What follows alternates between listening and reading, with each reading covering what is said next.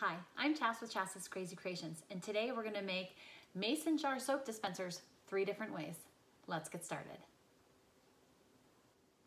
To start this project, you're going to need a mason jar or recycled jar, and you're going to need to wash it and then wipe it all down with rubbing alcohol to clean it of all the oil, dirt, and debris. For the paint pouring method, you're going to need to take your mason jar or recycled jar and set it upside down onto a paper cup for when the material runs off. For this first one, the paint pouring method, I will be using Folk Art pre-mixed pouring paint in a variety of 3 colors. I'm going to alternate pouring each paint into the bottom of a cup, 1 color at a time. There's no right or wrong to this. You're just kind of guessing and putting in paint as you go. So I'm gonna put in the 3 colors, and then I'm gonna repeat this process over and over again. The goal is to get enough paint in your cup that it will coat your entire mason jar. Now I'm gonna take the paint and I'm gonna slowly pour it over the mason jar, recycled jar, and I'm just gonna make small circles as it pours over the edge of the jar. The goal is for it to cover the entire jar. You can always pick it up with some gloves and tilt the glass to make it run all around and get the whole glass covered. Now, if you see any bubbles, you'll want to pop them with a toothpick lightly. For this next one, you're going to use some Mod Podge and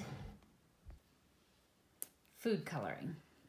And it's really up to you how many drops you want of food coloring in to create the look that you're going for.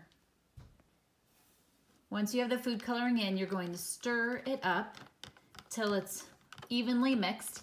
And if you want more color, you can go ahead and add some more color into your mixture and then stir again.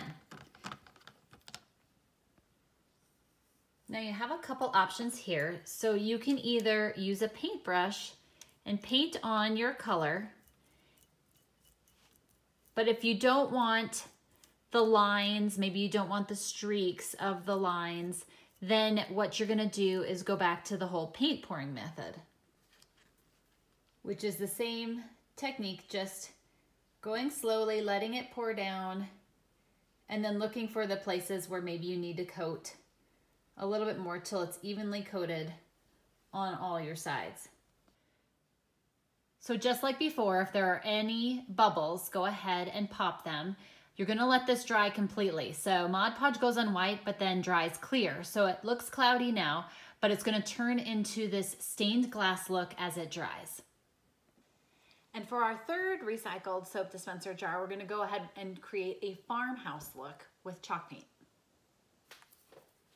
Now I've laid a piece of wax paper down to protect my surface, but there's a lot of options for that.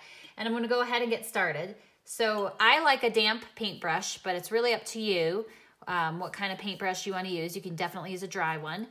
Then all you're gonna do is paint the chalk paint onto the recycled or mason jar, whatever you're using for yours.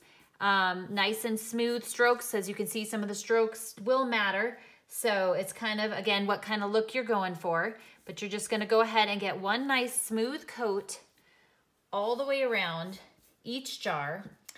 And you can choose other paints too. Just this chalk paint on the back even says that it's good for glass. So that sometimes is the tricky part when you're painting glass. You wanna make sure that it says it's okay for glass. Otherwise, one of the things that might happen is that it will peel right off, and you definitely don't wanna go through all this work just to have it slough off or scratch off really easily. So once you get one coat on like this, you're just gonna go ahead and let it dry for whatever the directions say, and in this case, it's 1 hour. Okay, here's after one coat. So we're gonna go ahead and paint a second coat on each jar. Okay, here's one of the mason jars all painted the way I want it to. And we're gonna work on distressing. And there's no right or wrong way to distress. It's kind of whatever is the best look that you're going for. I like to use a sanding block, but you can easily use sanding paper as well. And all you're gonna do is just lightly start sanding over the marks on the jar. And you go until you get the look you want. One of the reasons I like the sanding block over the sandpaper is it stays nice and flat, which creates that look that you want when you're distressing, and kind of keeps it on top versus, you know, getting down in the grooves. So it's really up to you how much you distress something or how little you distress something. So there's a little look there on that, and I'm just gonna go ahead and I'll give this little line right here. Like I said, you just kind of go on top of it and it just kind of comes off on its own. Same thing with the Mason word on the bottom here. Just gonna go over the top of the letters. And that's how easy that is. So you're just gonna go over it. And then if you want, like you can see I hit this spot a little bit. Some people like to mark up more edges. It's kind of up to you. Now I have a little bit of twine and I'm just gonna add a little accent to the mason jars. Just gonna wrap it around a few times and then I'm gonna just go ahead and tie it in the front. It just gives it a little more of that farmhouse feel if that's what you're going for, but you could use ribbon or some other choice if you want, but that's kind of just the look I'm going for. Here they are drying and I wiped off where the threads are when the paint stopped running down to help make that a little easier for when we need to thread the soap dispenser on later. And here is the Mod Podge one. Here are the 3 jars and we're gonna go ahead and add the soap dispenser to the top. So you're gonna go ahead and take your soap dispenser, put it on top. You might have to cut the little plastic piece that goes inside for the distance of how far it goes down. Some of them are longer than others. And that's how easy it is to make some soap dispensers for your home.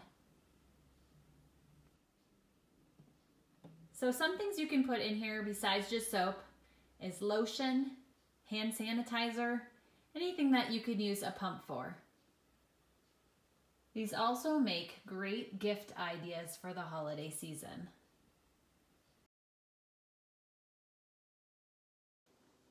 I hope this inspires you to make some mason jar soap dispensers.